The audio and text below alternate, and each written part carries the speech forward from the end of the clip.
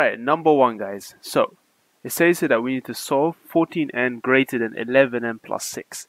So with these kind of questions guys, always treat it like a normal equation, like one with an equal sign. So essentially we just go make n the subject. Now to do that, we go move all the n terms to one side and the number terms on the right. Well, the n terms we got 14n and 11n. So to move 11n across, we go subtract 11n. So 14n minus 11n is 3n, and we keep 6 on the right. And then finally, just make n the subject by dividing by 3. So then you're left with n greater than 6 over 3, which is n greater than 2. That's it, done. Now for part B, they say that we've got a number line below, which shows a set of values of x for which x plus 3 is between minus 2 and 4. Okay, so for this kind of problem, we just essentially got to isolate x, yeah? So we're going to make x in the middle, guys, yeah?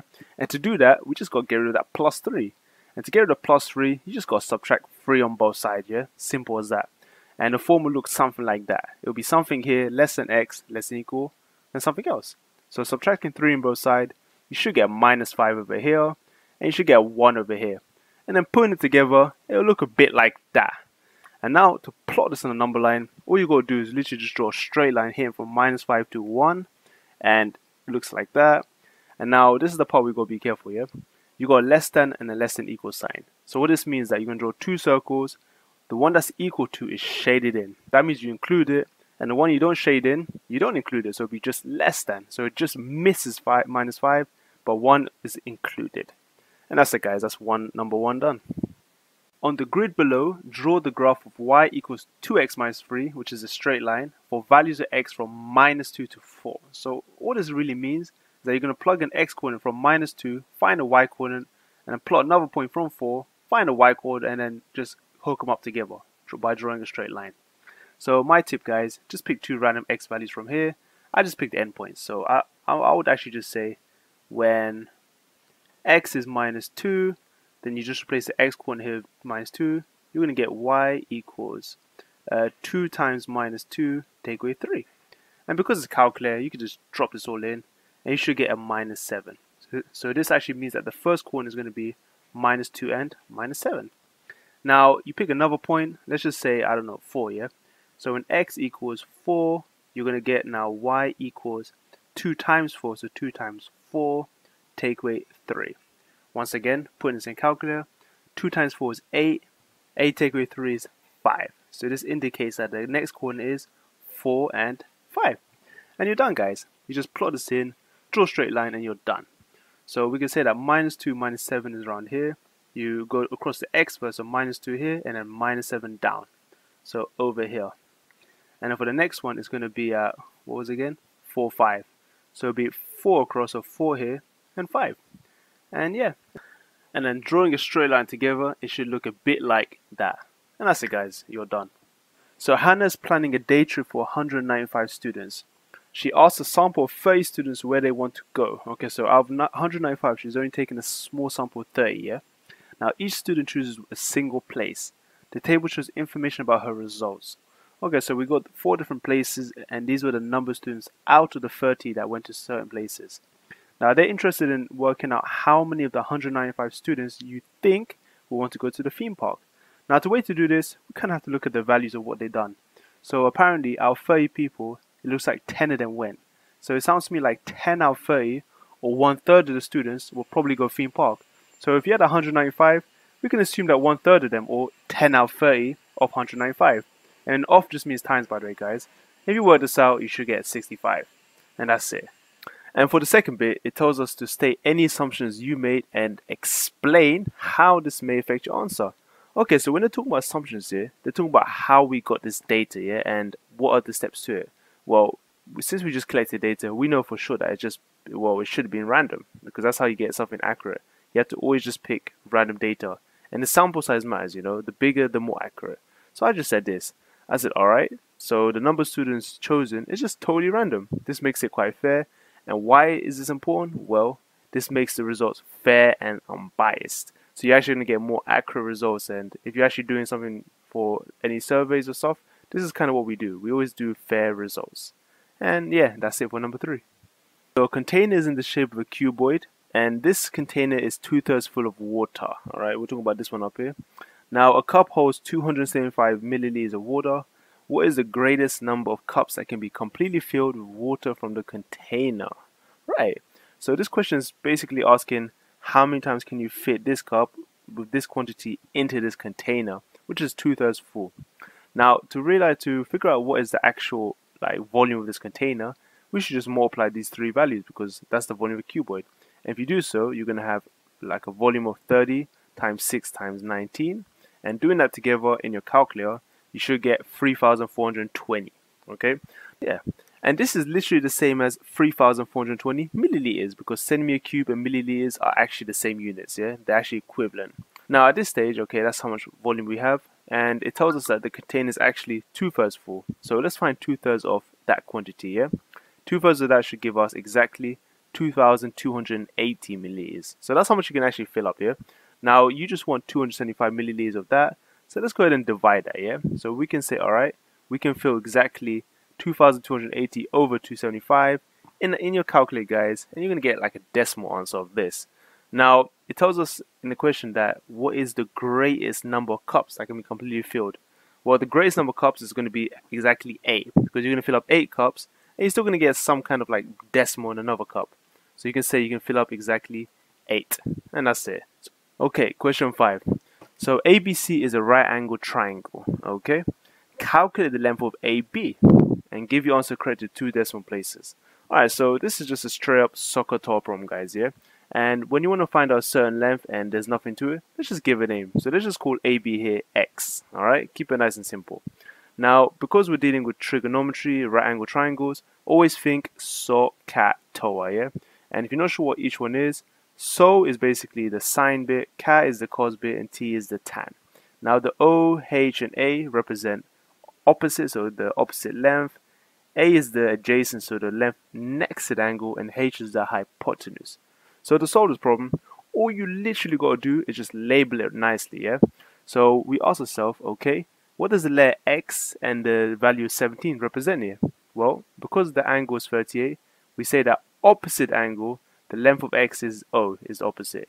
And on the long diagonal side, this is always the hypotenuse. So we just write O and H. So that's it. Now, because we got O and H, we just look at a SOHCAHTOA and we ask ourselves again, which one of these three terms have O and H? So O.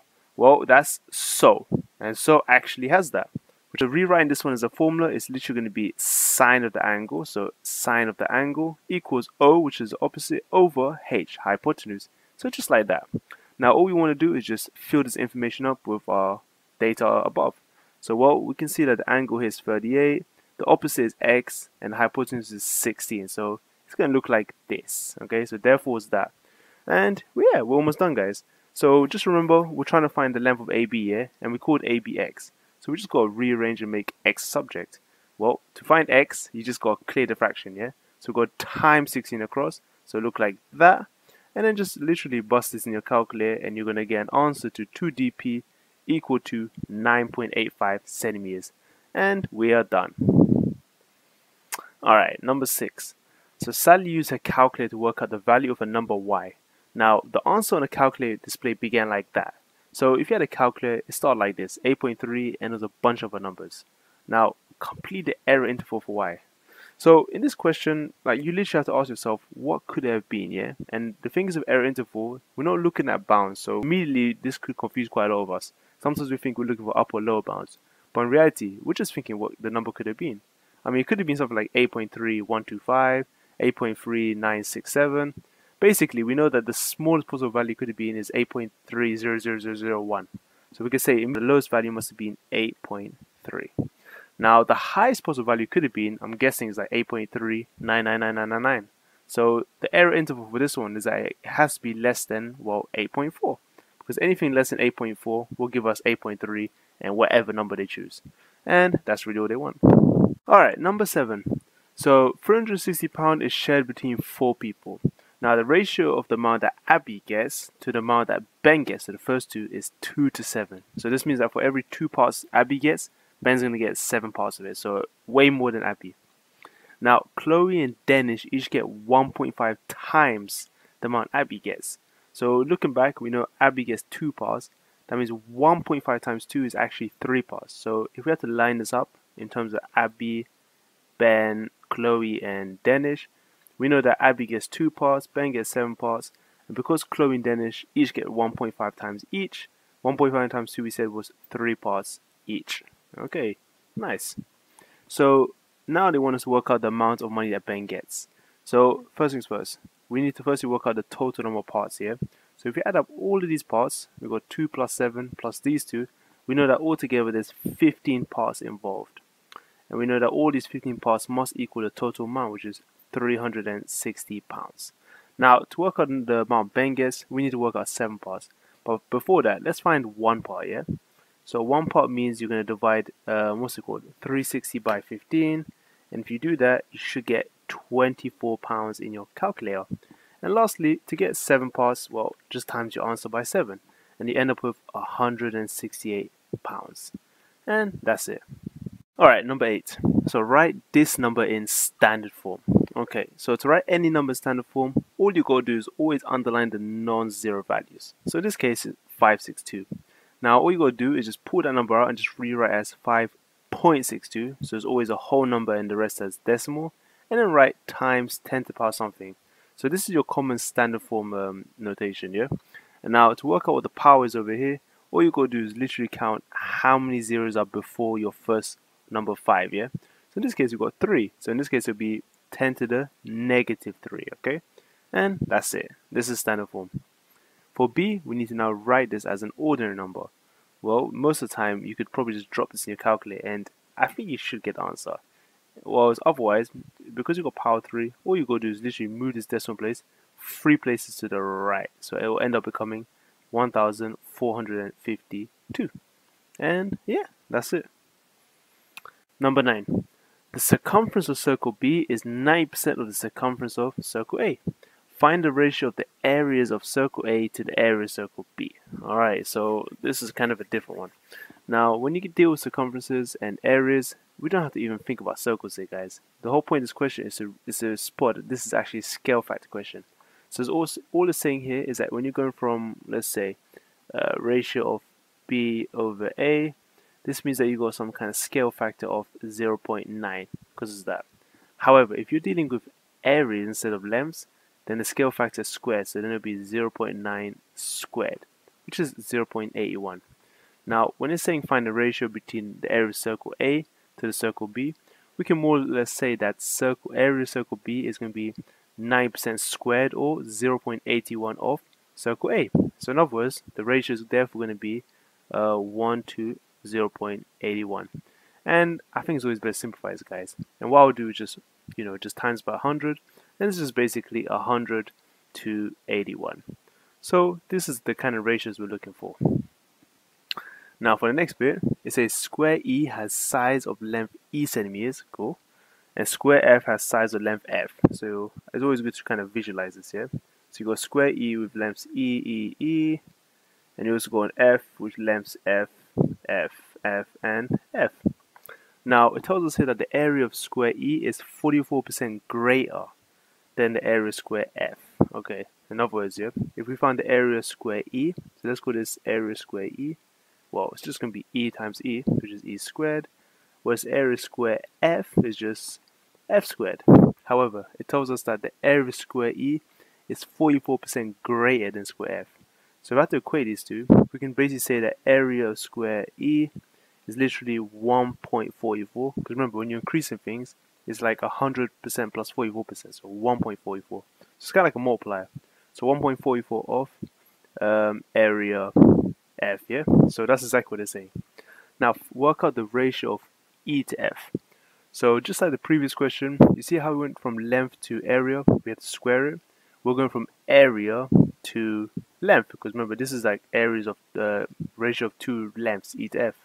So since that is, if the scale factor is 1.44, the area scale factor, that means the length scale factor is going to be the square root of 1.44. And this is going to be 1.2. And that's the answer, guys. The ratio of E to F is going to be 1.2 to 1. So in other words, 12 to 10, if you multiply it by 10. And if you simplify it, actually, like, why not? You get 6 to 5. So I think any of these answers are good. It says that Mary travels to work by train every single day. Now, the probability that her train will be late on any day is 0.15. So this is basically telling us that the probability that her train will be early on any day must be the other way around, 0.85. And remember, guys, all probabilities must always add up to 1. And okay, that's all we're given. So we have to complete the probability tree diagram for Thursday and Friday. Now, from the information, if late is 15%, that means being not late is 85% or 0.85. And well, there's no other condition, so we're just going to assume that it's always the same. It's going to be 0.15 to be late, 0.15, and not late, 0.85, 0.85. So nice and easy, guys. This is an easy 2 marks backed. Now B, work out the probability that her train will be late on at least one of these 2 days. Okay, so this is kind of a clever question. When it says late on at least one of these 2 days, so this means that, for example, you could be late on Thursday and not be late on Friday, or you don't have to be late on Thursday and then be late on Friday. Or, because it says at least, meaning you can also be both. You could be late on both days. So, late, Thursday, Friday. So this is essentially, if we look at it this way, we're looking at the probability of being late, so we can write in steps. Probability of being late to late, which is 0.15 times 0.15, or probability of being not late than late, or late and not late.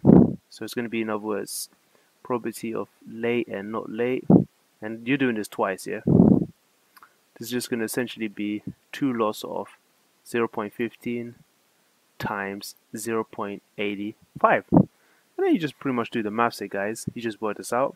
So for the first one, 0.15 times 0.15, you should get 0.0225. And for the next one, you should get actually, well, according to my calculator, 0.255. And then if you just add up both results, you should get an answer, well, a total probability of 0.2775. So this is essentially telling us, guys, that there is a chance of being, roughly a 28% chance that she'll be late on at least 1 or 2 days. So that's, actually, I'm not gonna, that's kind of high. That's quite high still. And yeah, that's worth 3 marks. Now, number 11. So, the group frequency table gives information about the times in minutes that 80 office workers take to get to work. Okay, 80. So that means the total frequency is 80 so far. Complete the cumulative frequency table. Right, so just a quick recap, guys, yeah? Frequency just means like how many occurred in a certain interval. So, for example, according to this data, we can say that on the first part, 5 office workers took about 0 to 20 minutes to get to work, whereas the majority of them, 30 of them, took between 20 and 40 minutes to get to work. So they probably live kind of close. Cumulative frequency just means you just go add as you go along, because you can kind of see that, there's what it's trying to say here, that the first 20 minutes. Now, cumulative frequency table just pretty much tells us that we have to add along, yeah, which is pretty much including or accumulating as we go along. Now, cumulative frequency table is more or less just telling us that we need to accumulate the frequency as we go along. So, for example, if the first row is 5, that means this part is going to be 5. Next part, you add 30 more, so it'll be 35, and so on. And you keep adding. Add 20 more is 55. Add 15, it's going to be 70. Add 8, 78. And add 2 is 80. And this is perfect because it's supposed to check out at 80. Because that's how many, office workers were there. Alright, cool. That's only worth a mark, so yeah. And now on B, we need to draw a cumulative frequency graph for this information. Alright, and this is pretty much plotting the data we just did into this graph. Now, to do it nicely, all you guys have to do is just look at the time, just match up here. So, for example, we could say that for the first 20 minutes here, so the endpoints, there was a total of 5 office workers. So we go on the 20 minutes and go up to 5. So it's about there. And the next one for 40 minutes, it went up to 35. So 40, shift up to 35, which is there.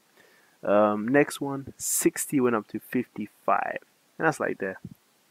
So that's it, guys. We just keep doing this. Next one, 80 goes up to 70. 100 goes up to 78. So this is kind of close. You got to be on that line. And lastly, 120 has to be here, right at the top. And as always, for all these kind of cumulative frequency problems, you always start at an initial point of 0, 0. So basically right bottom corner. So this means at no minutes, there should be nobody. Yeah, and now to complete this, all you have to do now is just connect the graph, yeah? So just do a freehand sketch. So start from here and try and do a smooth curve, if possible. Ooh, I missed that already. And just, yeah, it's kind of tricky, but just try your best. And it should end like here. And if you wanted to, you could carry on, I guess, but it's no biggie. Now, for the last part, for part C, it says, use your graph to find an estimate for the percentage of these office workers who take more than 90 minutes to get to work. More than 9 minutes. So what this actually means, guys, is that all we have to do is find the 90-minute mark, which is actually over here, and just pretty much count how many people and then switch to a percentage. So we can say at the 90-minute mark, if we just like literally went all the way up, we're looking to be around here. So this is actually this cutoff point here, or one of these cutoff points. So I'm just going to say, for the sake of, because I think my graph is a bit too high, I think it should cut off around, let's just say 74, yeah? Because I feel like it should be cut a little bit early. So we can say for those who take more than 90 minutes, we're looking at this group, yeah? So this is the group above. And that's pretty much including, what was it, the last 6 people? Yeah, so 80 take away 74 is 6. And to change this to a percentage, guys, that's essentially 6 over 80. And you just multiply that by 100. And if you do that, you should get about 7.5%. And that's your answer, guys. So OAB is a sector of a circle with center O and radius 7. Okay, so you can kind of picture this, guys, as like pretty much part of a full circle, yeah?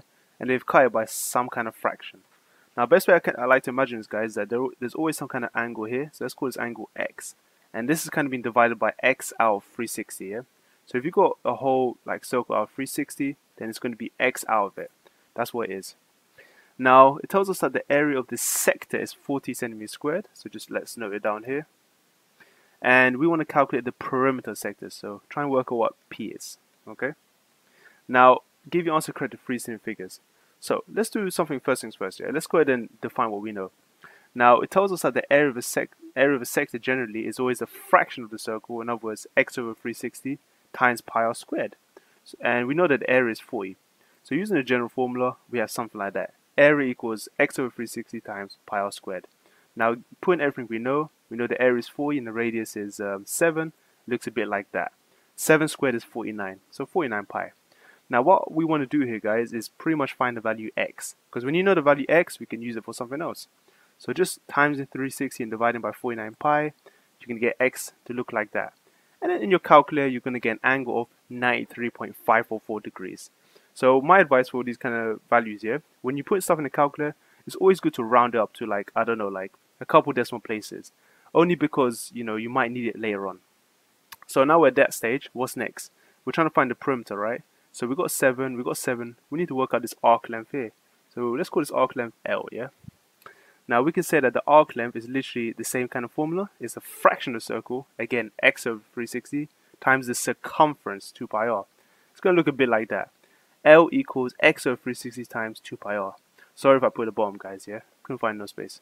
And now just replacing what we know what R is, we know what X is, it's going to look like that. So put in your calculator, you're going to get exactly 11.429. And we're done now.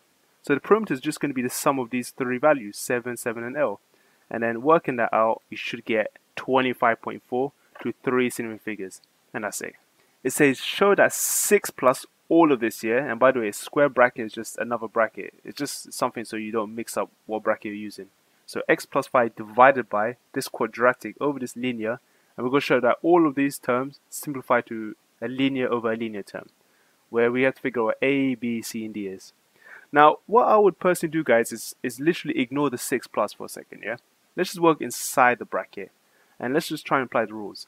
Now, the first thing we need to know is that because you've got a little division sign here, division literally means times, but flip the other fraction upside down.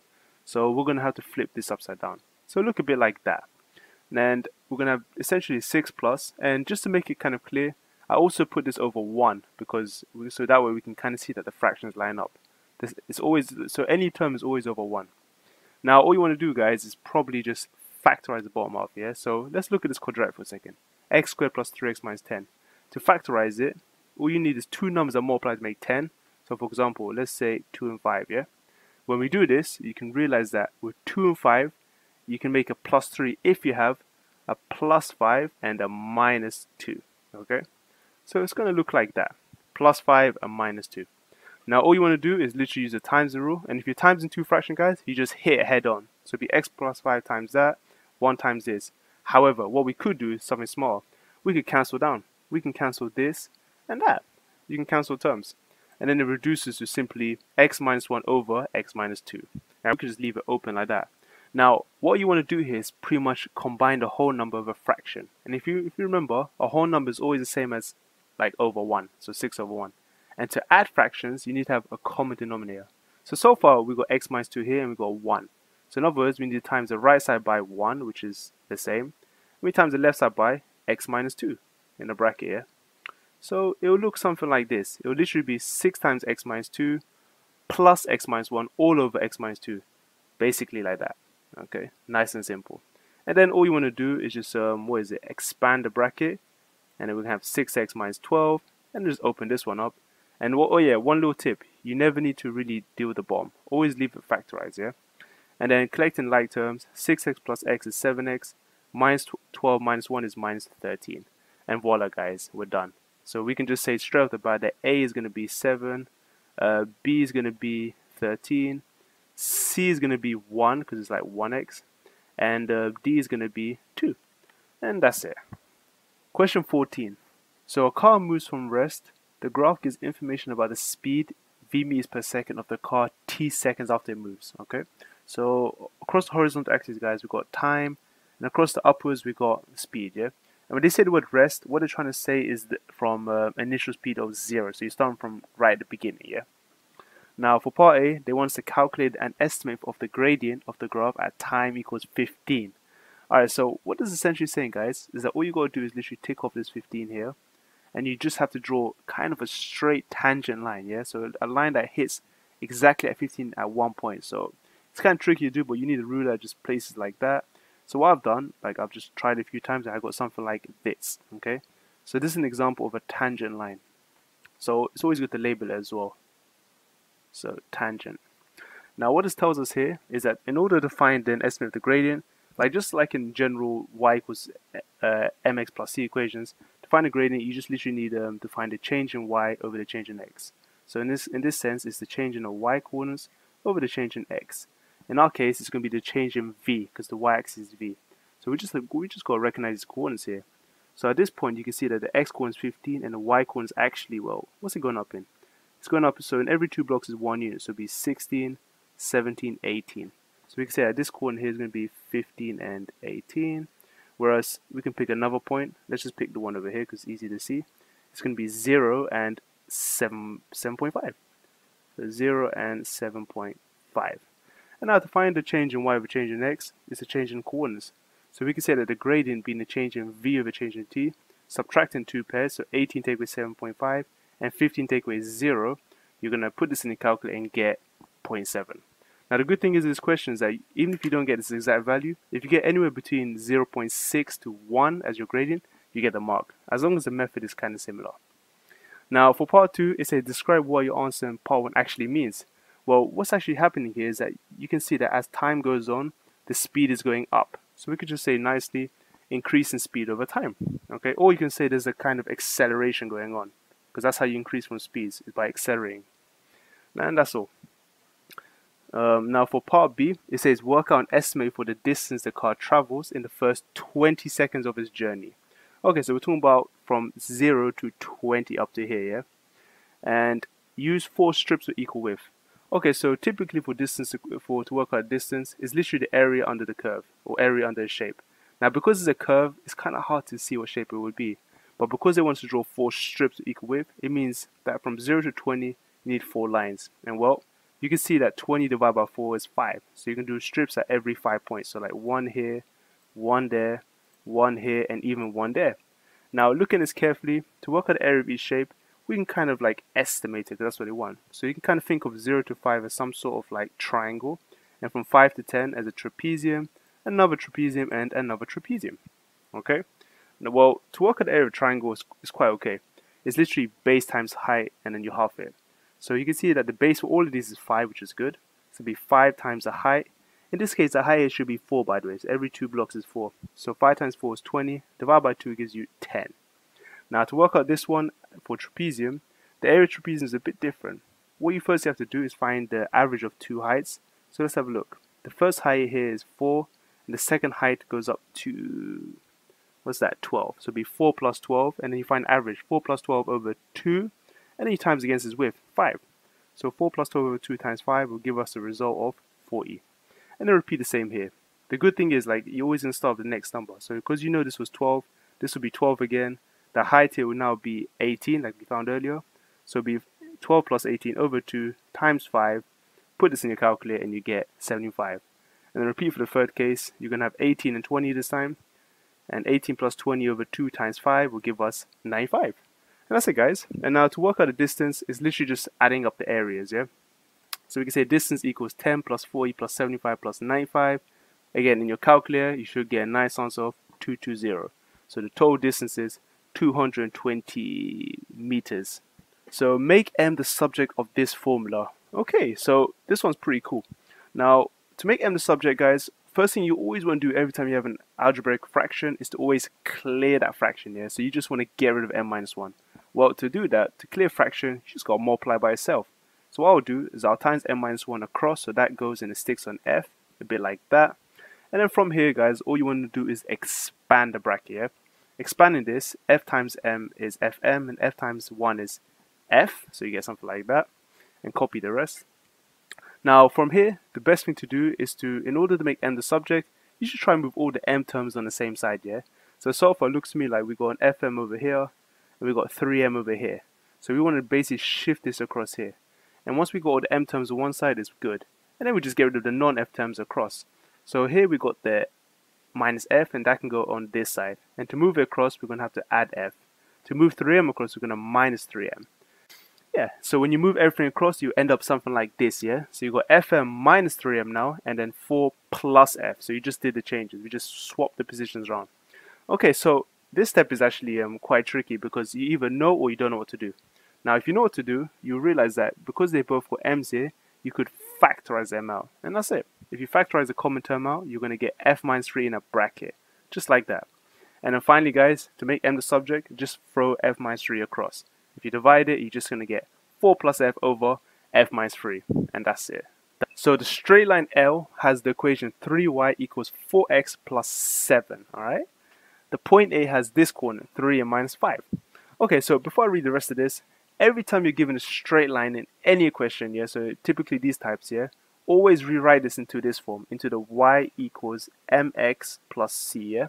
In this case, where m is your gradient and c is your y-intercept, okay?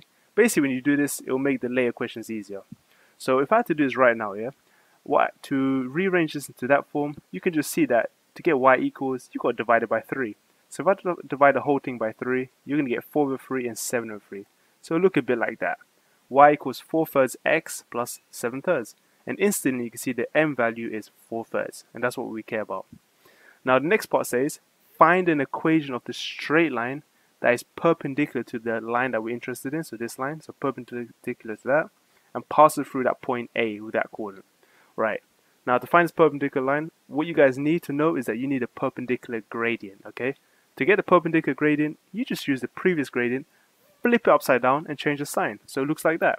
M equals minus 3 over 4. And this is known as the negative reciprocal, okay? You always do that. If they told you to find a straight line that is parallel, then you actually have to use the same gradient. So that instead the gradient will still be 4 thirds. But perpendicular means upside down, change the sign. Okay, so now you got this new gradient. You can substitute this one into your current formula. So y equals mx plus c. Replace this m with that value and keep this c as is. You're going to get this, okay? What this tells us now is that we just have to find what c is, and then we've done the question. Okay, so to find the coordinates, to find the y-intercept, you can use the information they give you, which is passes through A. What this means is that if you replace x and y here with 3 and minus 5, you're going to get like this. You end up getting minus 5 equals, and then minus 3 over 4 times 3, which is minus 9 over 4 plus c. And to get c, just rearrange it, guys, yeah? Just add 9 over 4 across. So you're going to have minus 5 plus 9 over 4, and you're going to get a C value of minus 11 over 4. By the way, guys, because it's a calculator test, always use your calculator. Literally, don't bother working out in your head. It's not necessary. Now that you got the C value, you just substitute this back into your original equation here, and then you realize that your new value, your final equation is going to be y equals minus 3 over 4x minus 11 over 4, and you're done. So there are small cubes and large cubes in a bag.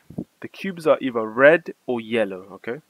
Now the ratio of the number of small cubes to the large cubes, so let's just underline them both, is 4 to 7, okay? So altogether there's 11 parts. Now the ratio of the number of red cubes to the yellow cubes, again, underline them both, is 3 to 5. So that means there's 8 parts altogether. So it's always good to just tore up the parts because we might need it later. Now explain why the least possible number of cubes in the bag is 88. Well, just have a look at this for a second.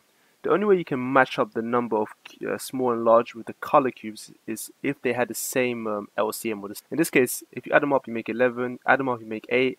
The only way they're the same is if you multiply the first set by 8 and the bottom set by 11. And that's really it. That's all they really need to know. So you can say something like this. You could say that the total number of parts in the first and second ratios are these two.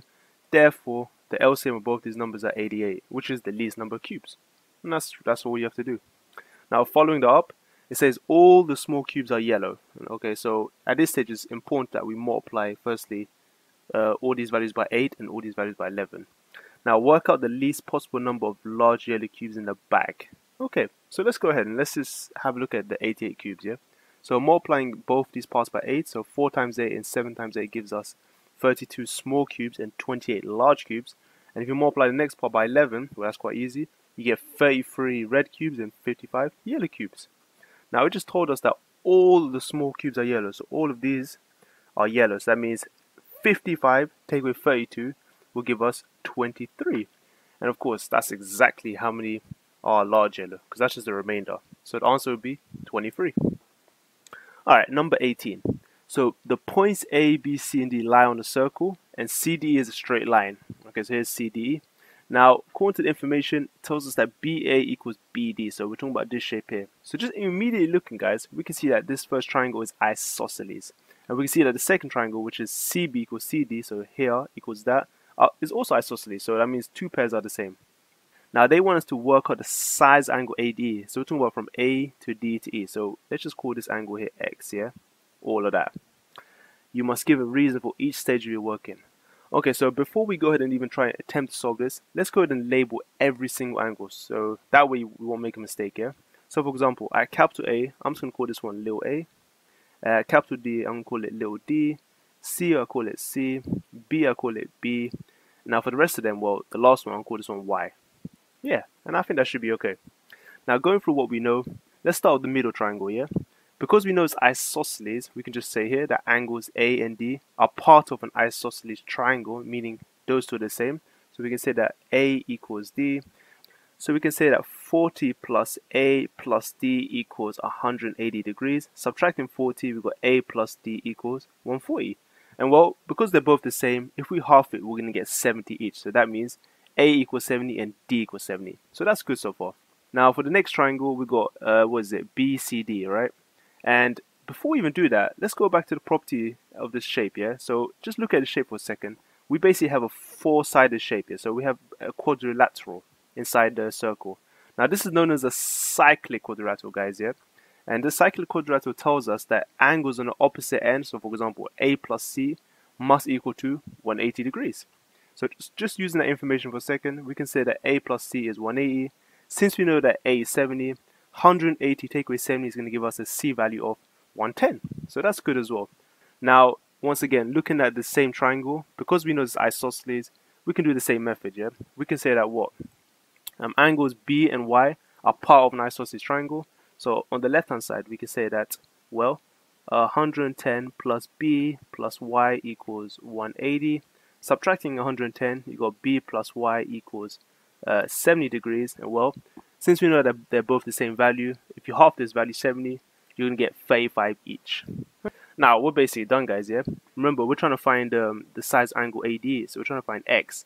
And now, just looking at the final part, what we have here is that we have a straight line, yeah? So angles Y plus d plus x are part of a straight line.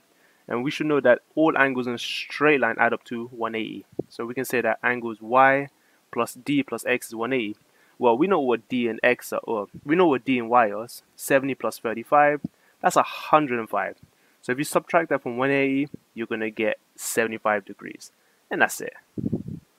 Alright, number 19. So the diagram shows a triangular prism. Okay. The base ABCD of the prism is a square of side length 15. So on the ground you got 15 by 15 and it's 15 away across. Now angle ABE and CB are right angles. Okay, so it's kind of useful information. So everything is practically a right angle. So one more tip to know is that everything on the base is also right angle. For example, between A and D, so this part is right angled, this is right angled, and so on. Now angle EAB is 35 degrees, and this is the killer one. So M is the point on DA such that between D to M and M to A is split into 2 and 3 parts. So we're talking about this line over here, guys, yeah? This line over here.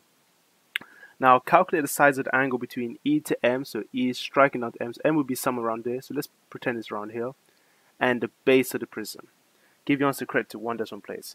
Okay, so before we start this, let's go ahead and try and just imagine this point M over here and just draw a line going down and then shoot into B, okay? So when you do an angle between the point and the base, it's always good to return it back to where it belongs, yeah? So if you start from the top, always go back to where it was vertically below, yeah? That's usually how we do these questions. Now, first thing you want to do as well, or the second thing you want to do, is to basically work out what is this position of M, so how far is it from D and A? Well, if you think about 2 to 3 makes a total of 5 parts, right? So 5 parts represents the whole 15 centimeters. So dividing this by 5, we get 1 part, which is 3 centimeters. And well, we're interested in 2 and 3 parts. So essentially, times it by 3, you get 9 centimeters. So this length is 9, and this length is 6. So just drawing it nicely, and a purple line worth 6. Okay, so I'm just going to cross out this 15 as well. So we don't need this anymore. And this is now the point M. Okay? And oh yeah, because we want to find the angle between them, we're going to call this angle X as well, yeah? Just give everything a name. So, what's next? Now we've done all of this one, let's go ahead and try and evaluate some triangles. So the first thing we want to do, guys, is to pretty much work out anything we have. So let's work with this triangle here, because this is already the most filled out. We've got 35 degrees and 15. So I'm going to redraw AEB over here. So we've got AEB. So what we have here now, we've got 15 and we've got 35. We're interested in this length here, because if you work out this length here, you can somehow relate it to this darker triangle. So let's work out EB.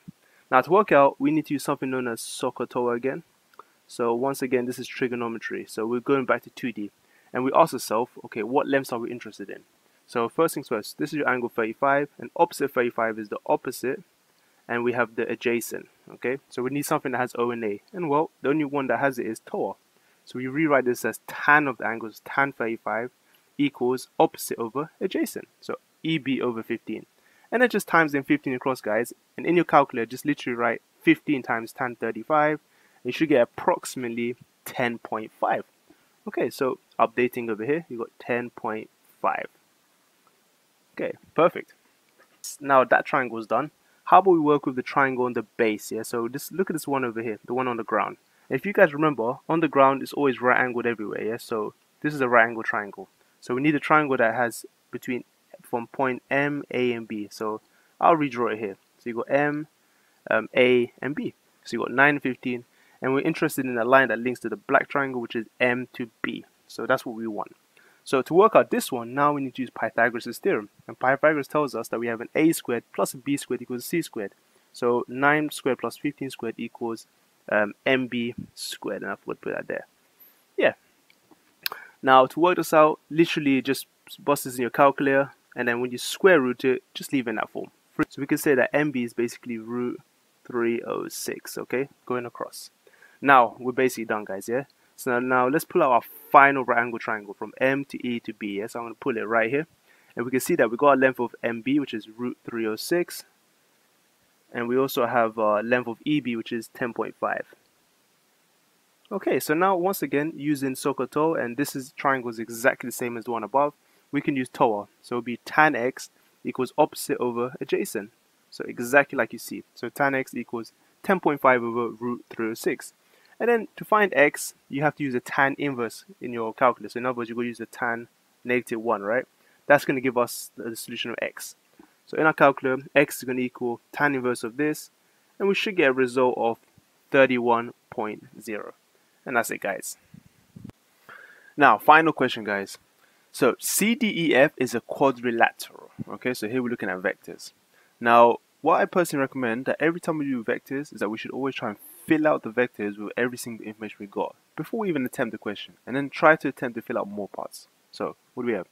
Now it says going from C to D, it travels by a vector of A. So all we do, guys, is just put an arrow here and write A. And now going from D to E is a vector of little b. So D all the way to E is little b. But we should realize that M is actually a midpoint, because it says here, M is a midpoint. So if the whole thing is B or 1b, you can think of both these journeys as being half b's. Okay?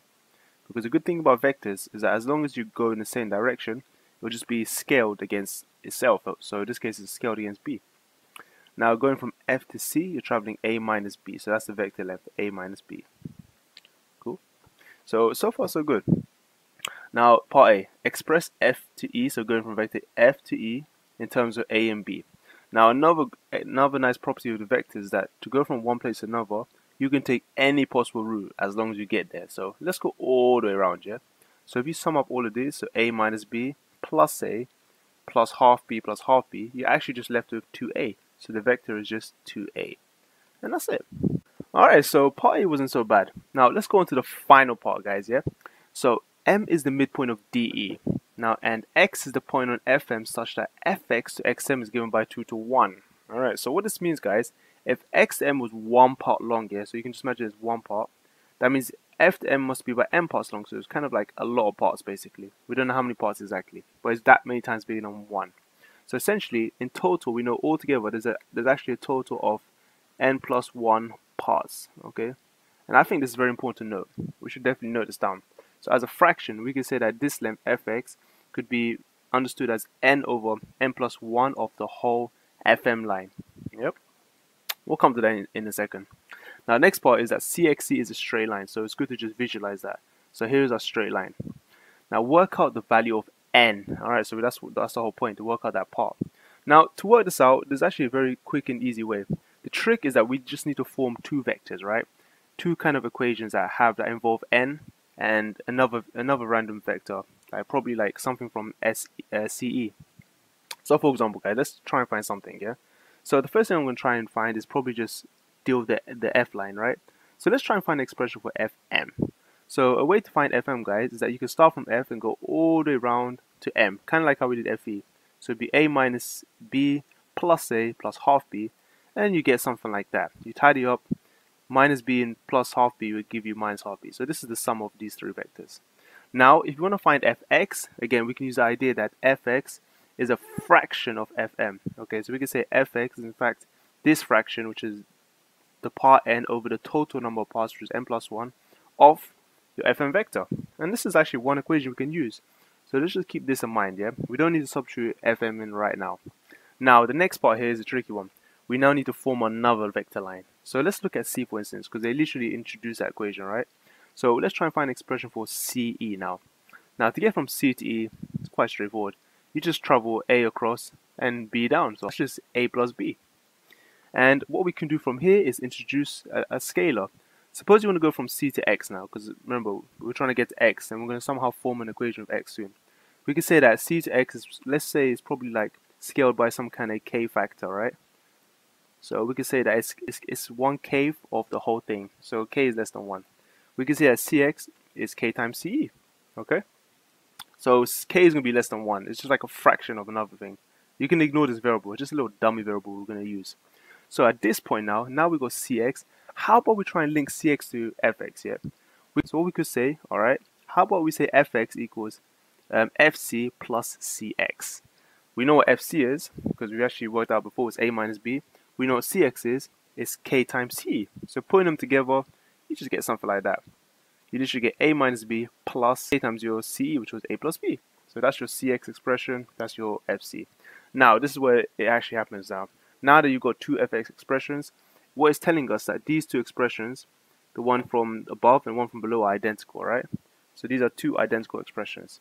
And at this stage, guys, we can now equate them. So we basically have A minus B plus K times A plus B. So the vector we just obtained now equaling the very first fx expression. So that's 2. So this is how we're going to solve it now. Okay, so let's just turn the page. Okay, so what we're going to do now, guys, we're going to try and match coefficients of a and b. What this means is that we're just going to look at we're just going to try and make equations in terms of a and in terms of b, so we're going to get simultaneous pairs. So let's look at for a for a second, right? On the left hand side, we got a plus ka, right? And on the right hand side, we got n over n plus 1 times 2a. So these are the two a terms. We can ignore a for a second, right? So let's just cancel a out, divide a across. You're just going to have 1 plus k equals 2 times n over n plus 1. For b, again, similar idea. You got minus b plus k times b. And on the right side, you got n over n plus 1 times minus half b. Putting that all together, it looks like that. Cancelling b out, you're going to get something similar. Minus 1 plus k equals, instead of minus half, I'm going to keep it decimal. Minus 0.5 n over n plus 1. Okay, now you can kind of see, like hopefully at this stage, we can kind of see that we're dealing with simultaneous equations now. We're going to forget about k, yeah? Because we just want to find what n is. So the best thing to find n is to firstly make k the subject for both of these equations, yeah? So for the first equation, we're going to subtract 1, the second one we're going to add 1, and we're going to get two equations like that.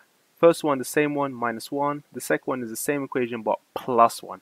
Now we're going to combine these two, because with simultaneous equations, if they both equals k, that means they both equal each other. So like that.